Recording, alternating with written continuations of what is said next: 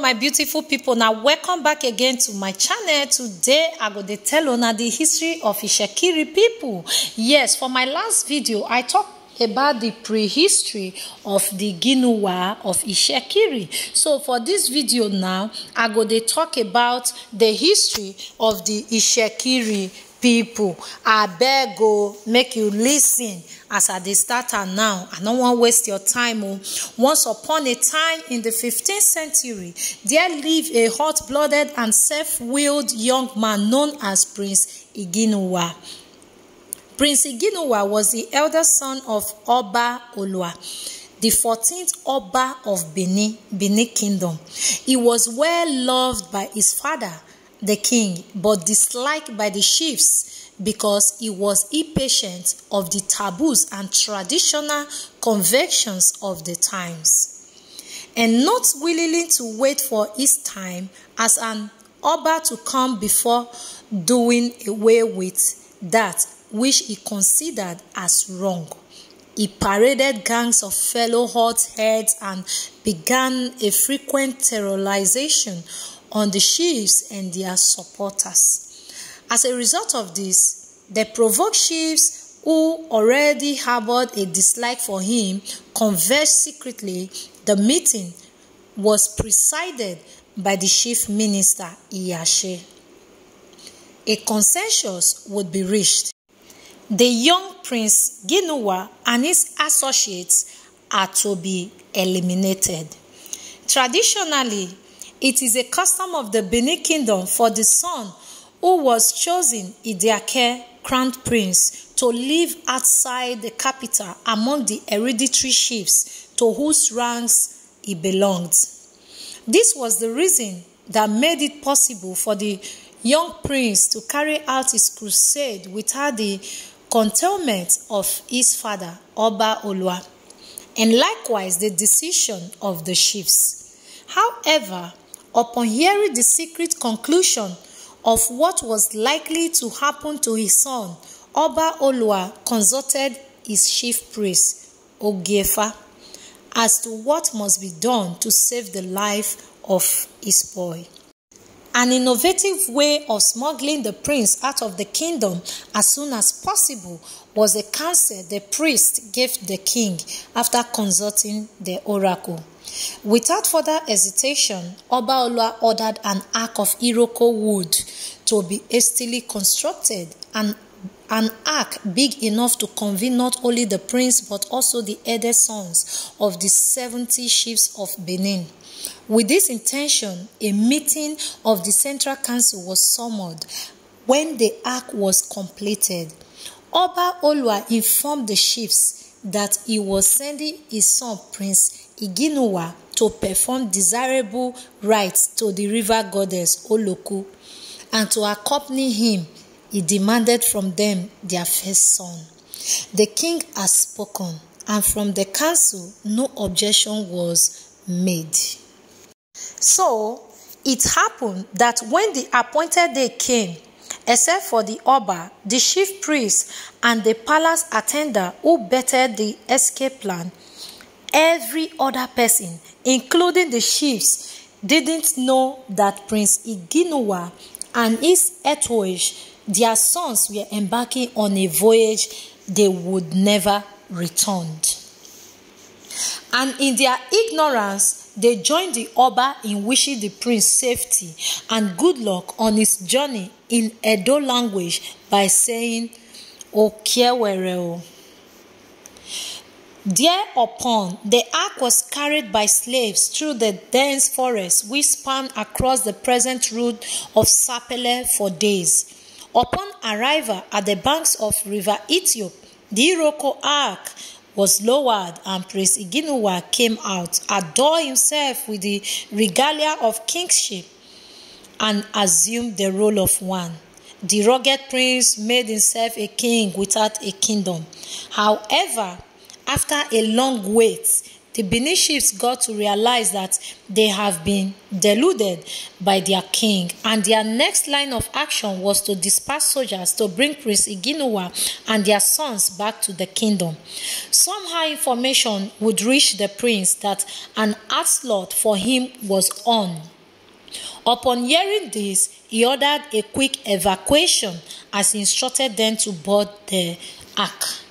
And from Ugaregi, where it is believed the prince and his retinue had first settled, they say to Efurokpe, but not being satisfied with the safety of the new place of settlement, the prince king launched another voyage.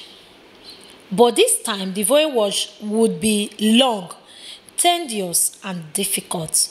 History has refused to tell us precisely how long it took the prince and his royal entourage to sail through the high waves of the Forcados River, and we, in return, are in no position to question why.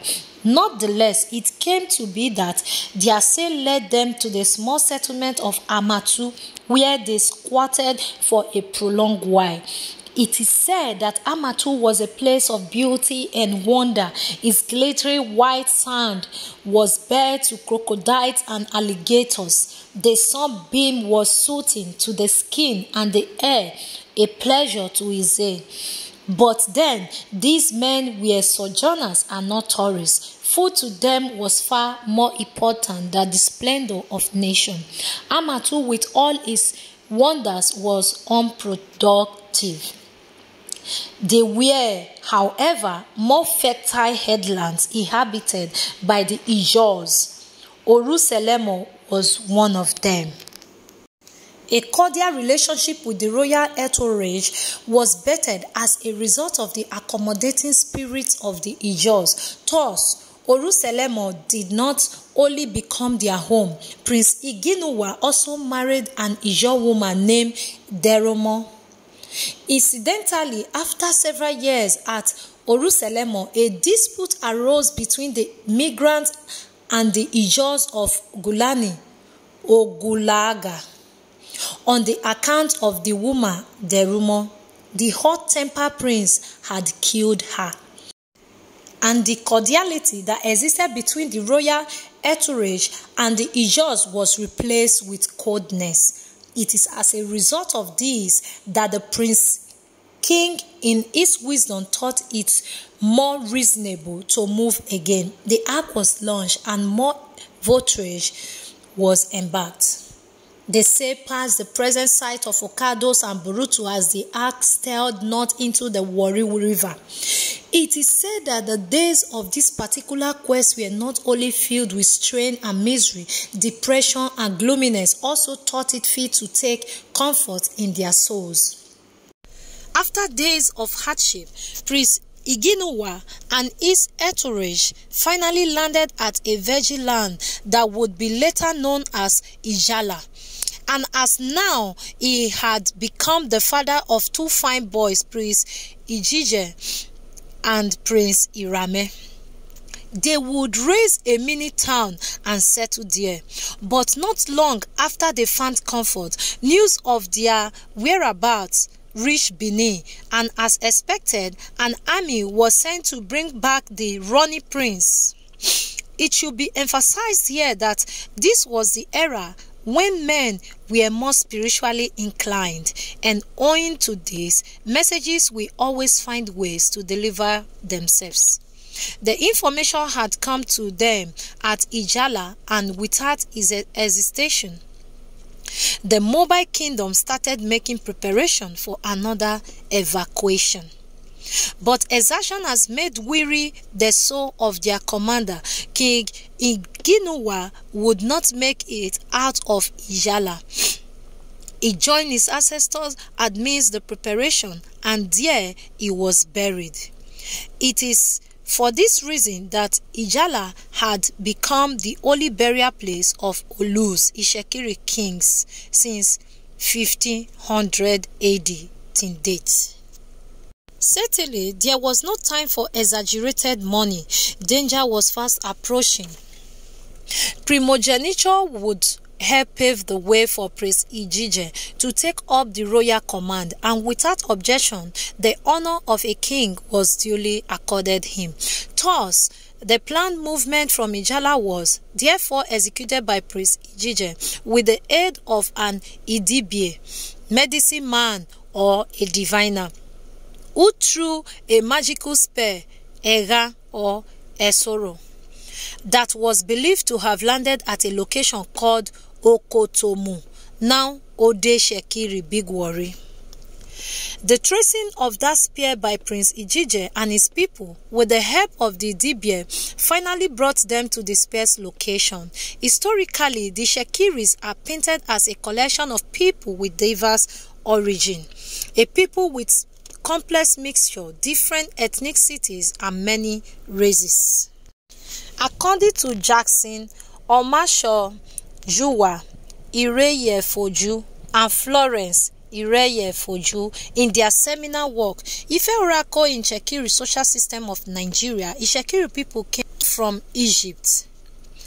After the Battle of Achum in 31st BC, the Mahim arrived and settled in the present Warri Kingdom in about 28 BC in Borodo, Ureju, and Ode Itsekiri. The leaders of the teams were Iset, Iweret, and Ipi. This part of Itsekiri history is one that cannot be kicked aside, as there are more similarity in Itsekiri language and custom with those of the ancient Egyptians than any other civilization in the world. The people Iset, Ipi, Itsekiri, and Iweret came with some religions. Most of the gods were of the water. In a book titled History of the Itsekiri, written by a renowned Itsekiri historian, William A. Morin, gave some revelations. He wrote, prior to the advent of the Bini Prince Iginuwa, the territory now known as the Kingdom of Itsekiri or Iwere was inhabited by 3 tribes, namely Ijos, Urobos, and the Mahims. Also, according to another school of thought, during the time when the struggle for kingdom carving was at its peak, various communities in the Yoruba kingdom were engaged in intercommunal war. As a result of this, streams of migration flowed in from Ijebu-Ode, Akure, and Owo. They found their way into the kingdom, which then was not a kingdom, to settle in various parts, including Ureji and Ugborodo. This should explain the mystic affinity between the Itsekiri language and Ijebu. It is also said that groups from Igala in Nupe country came in through the creek. It was during the days this exodus that one Fifa Wadobo and his brother Itsekiri migrated along others from Keremu to Ijalosa. So my people, this is where I will stop today. Thank you so much for watching. Please, if you have any contribution to this thing, just put it in the comment section. I will see you guys in my next video. Bye.